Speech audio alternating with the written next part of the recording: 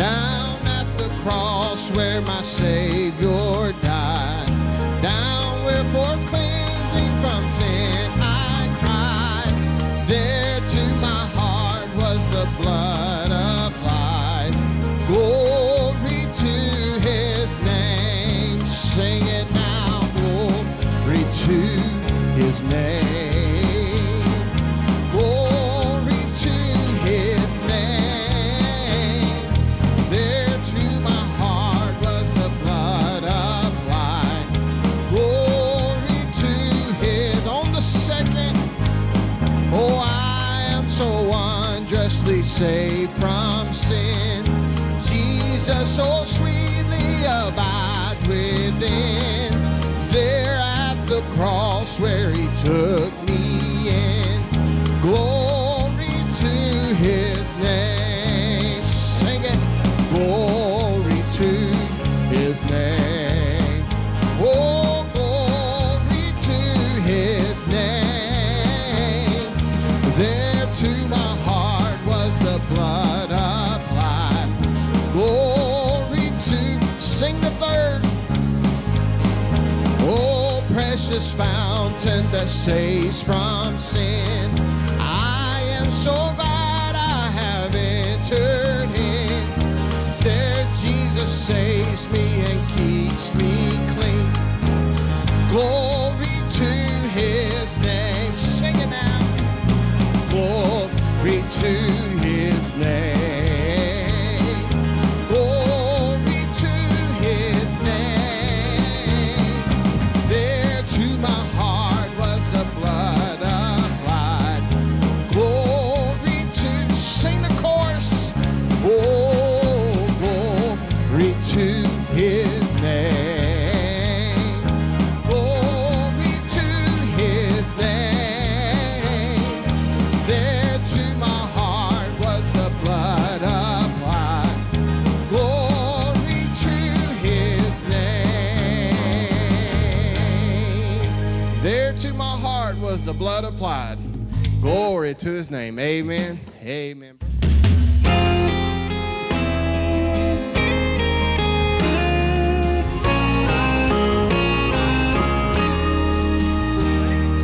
Had a disease no one could cure. I was sick down in my soul. I tried to get well. I went to some doctors, but no one could make me whole. Then someone told me there is a physician who'll treat me with love and grace. They led me to him and I cried out for mercy. Please, Jesus, will you take my case? Went to the doctor, there was no waiting. He took me right in that night. I told him that I had no money, no insurance, but he said that's all right. This sickness I had was killing me daily, so I fell down on my face. He said, child, it's sin, but my touch can cure you in mercy. I'll take your case. Jesus took my case. This holy one. Sweet touch of amazing grace. Crippled, weak, and blind, he lifted me up and opened my eyes. Praise Jesus took my case.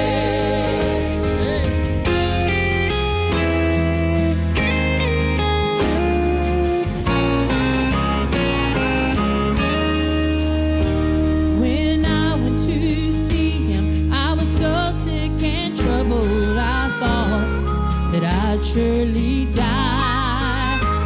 Then I heard his voice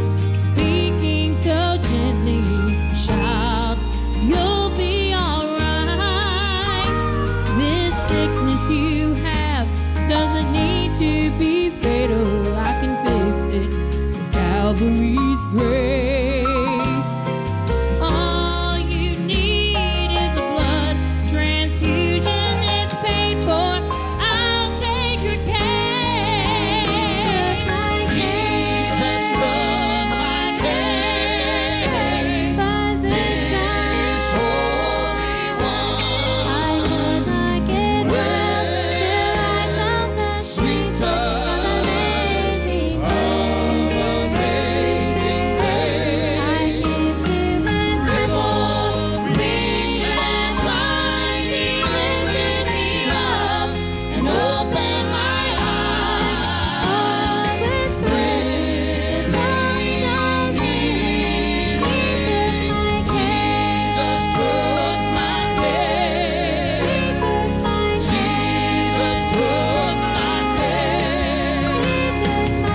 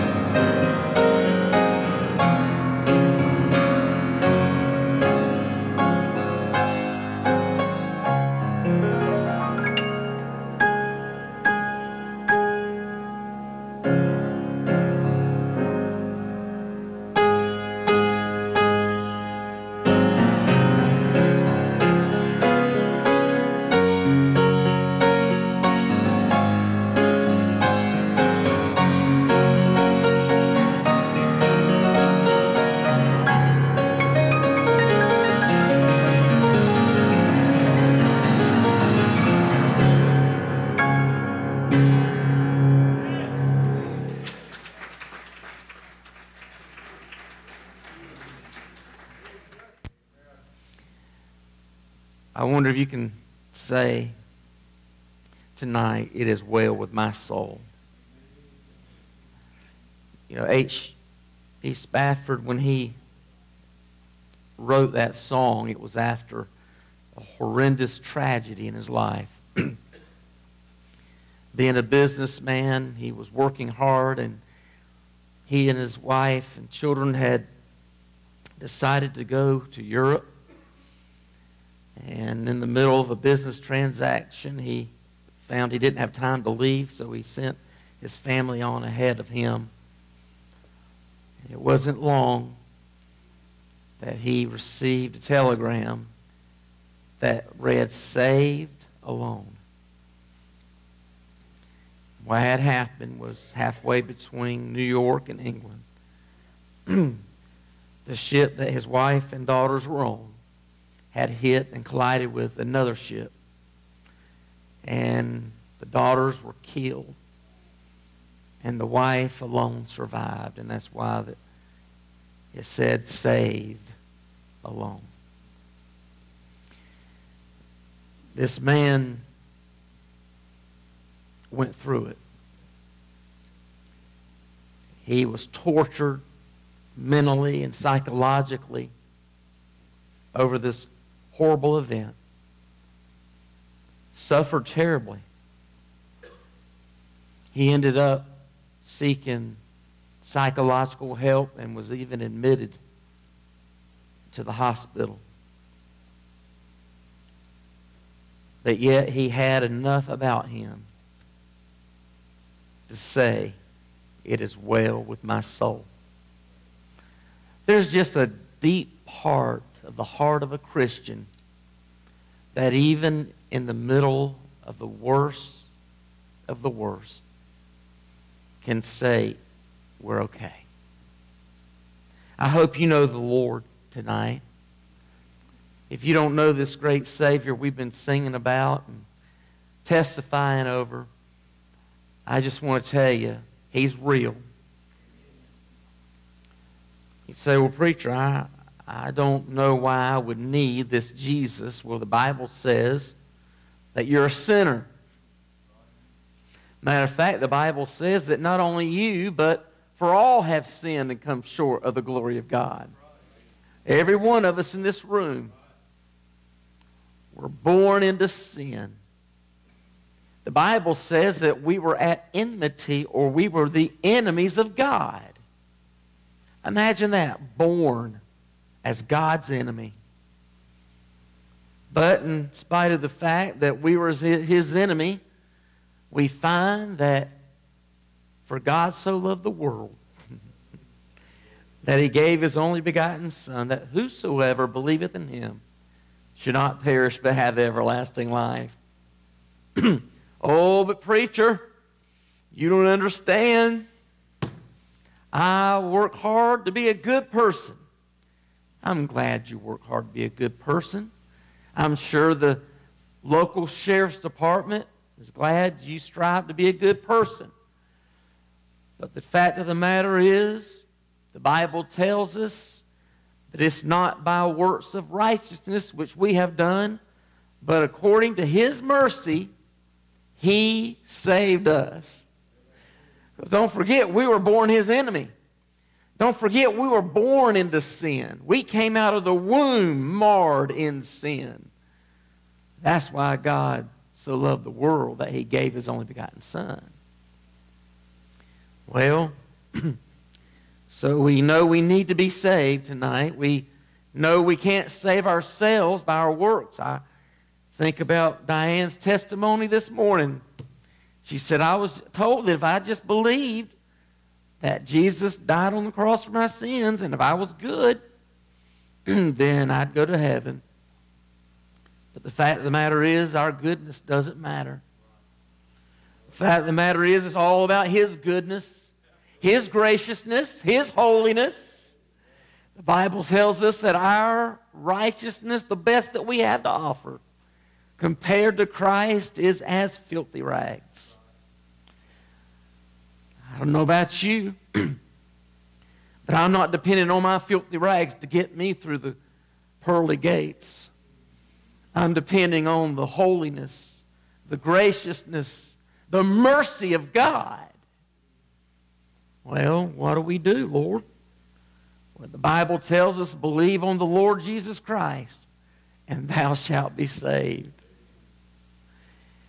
Well, when do I need to be saved? Well, the Bible says, "Behold, now is the day of salvation." Pretty simple stuff, isn't it? Well, how do I go about this? Well, according to Romans chapter 10 and verse 9, it says that if thou shalt confess with thy mouth the Lord Jesus, and shalt believe in thy heart that God hath raised him from the dead, thou shalt be saved. Then he tells us in verse 3 of Romans 10, for whosoever shall call upon the name of the Lord shall be saved. Oh, remember Saul when he was on the road to Damascus, and God showed up. He said, who art thou, Lord? The confession, the profession. Confession of sin and professing God, Jesus Christ, be the God of his life. In a few minutes, we're going to baptize. And I just want to tell you, folks, the baptism has nothing to do with getting us saved. What you're going to see is the first step of obedience in the life of a Christian. We'll see the first step of obedience in the life of a young Christian, a middle-aged Christian, and then one a little older tonight. We're praying that next Sunday night we're going to have to fill it up again. Say, well, preacher, that's 400 gallons of water. Aren't you afraid of hurting the environment? No. I drain every last pond in Newnan in order to baptize the saint of God. We use it for God's purposes. He'll give it back to us 100-fold. Not worried about it. Do you know Christ is your Savior this evening? If you were to die today, so, oh yes, sir, preacher, I'm a church member. Well, whoop-de-doo. Diane was a church member when she bowed her little head Friday night and pleaded for salvation. That's right. Our brother back there, our brother Doug, was a church member. About 3 weeks ago on a Monday morning, about 3:30, lifted his eyes to heaven and said, God, I got to get this thing nailed down. Either save me or kill me. I can't take it anymore. And there's others in this room that were members of Westside Baptist Church. Realize that you're just a lost church member. That your name was on the roll of Westside, but not on the heavenly side. What about you? I'm going to ask just the pianist to come. If you don't know the Lord as your Savior tonight, I want to give you an opportunity to come and to be saved. Brother Dave, would you come, please, and lead the invitation? But it's just plain and simple. Do you know Jesus? I'm not asking you if you know about Jesus. I'm asking you, do you know Him? Is He your Lord? Is He your God? Is He your Father, and are you His children? Have you been washed by the blood of the Lamb? Because it's the blood that was shed on Calvary's tree that cleanses us from all unrighteousness. It's just that simple. Are you under the blood? Everybody stand, please. Every head bowed, every eye closed.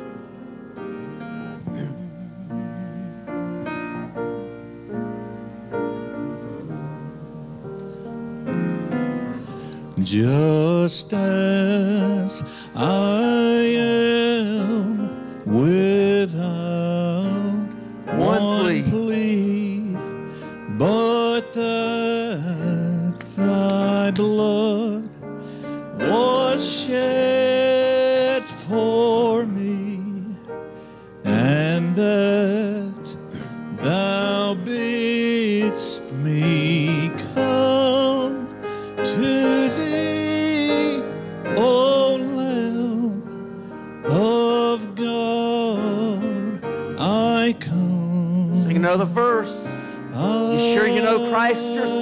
I come.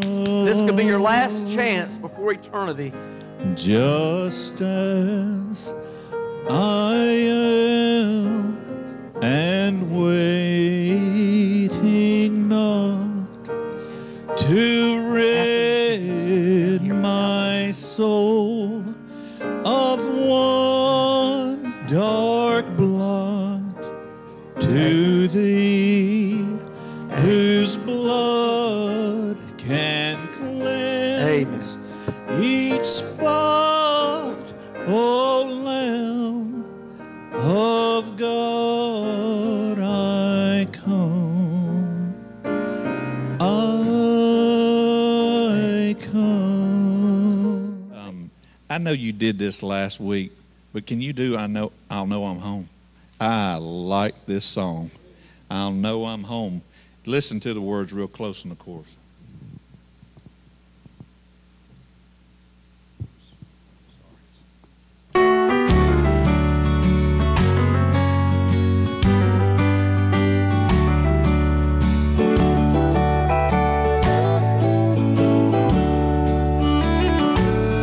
When I step off the ramp of the old ship of Zion, and I sink my toes in the sands of time, on Jordan's bright shore, I'll see friends and loved ones who have made the same journey to heaven's fair climb. As the saints are arriving to behold the great splendor, they are met with a strange and most welcoming breeze, with the fair, lovely fragrance of the fruits of our labor and eternal blossoms of the flowers and trees. I will sing hallelujah, heaven's all that I long for. He is who He said, and I am one of His own. And I will see all the splendor, I'll smell the sweet rose, then I'll hear angels sing, then I'll taste. Oh, and when I see the Savior, I'll kneel at His throne, and that's when I'll know I'm home. When I hear the singing of that heavenly choir, I shall most gladly join in eternal refrain. We're singing glory to God, for He spared not His Son. Oh, worthy, most worthy, the Lamb who was slain. I will sing hallelujah, heaven's all that I long for.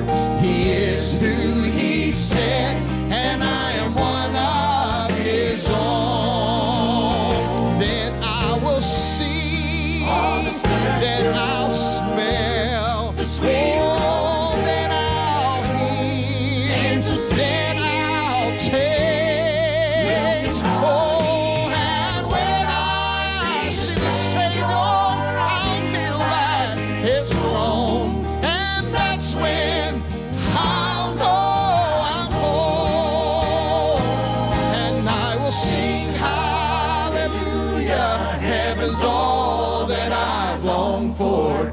He is who He said, and I'm one of His own. Oh, and I'll see, then I'll smell, oh, then I'm gonna hear, then we'll all taste. Oh, and when I see the Savior, I'll kneel at His throne. Oh, and that's when I'll know I'm home. That's when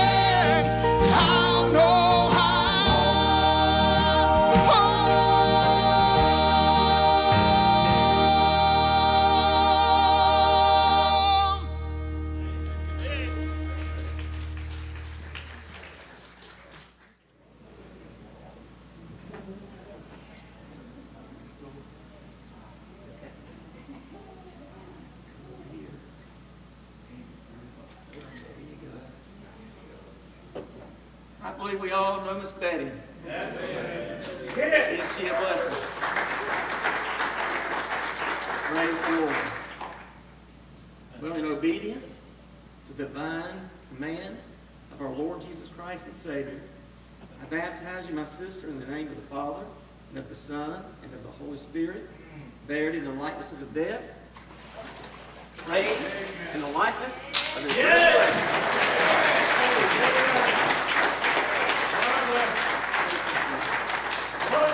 Give her a hand. Praise the Lord.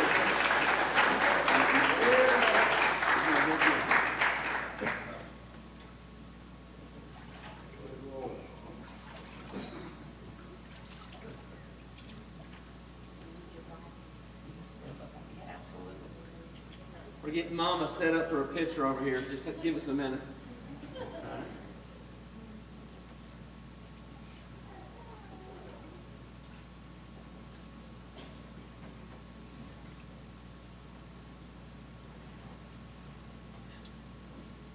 The Lord's been good to us today, Westside Baptist Church.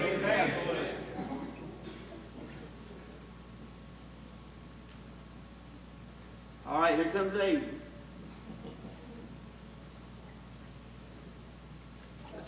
Aiden's one of our young men who was saved during vacation Bible school.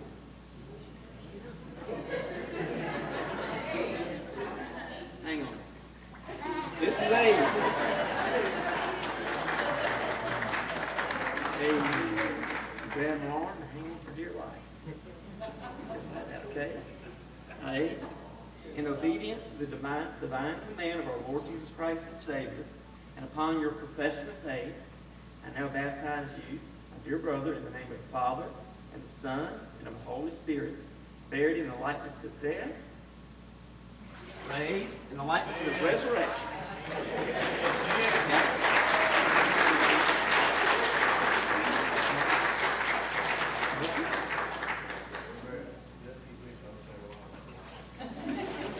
Folks, give us a minute. Miss Diane, as you know, she's in a wheelchair, and we're going to have to help her up and down.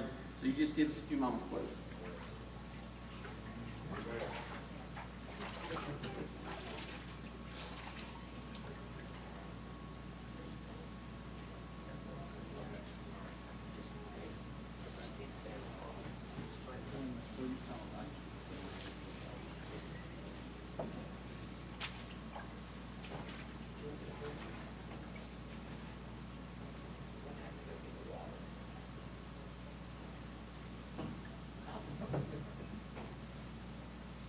It's really not that cold.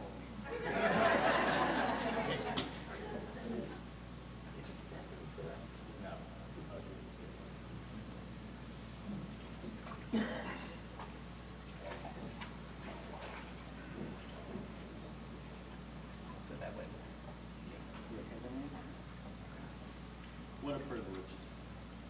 Diane, have you accepted Jesus Christ as your Lord and Savior? Yes, sir. Praise the Lord for that. Because of your profession of faith and obedience to the Lord's command, I baptize you now, my sister, in the name of the Father, the Son, and the Holy Spirit, buried with Christ in death, and raised to walk in newness of life. Amen. It has been done as the Lord has commanded.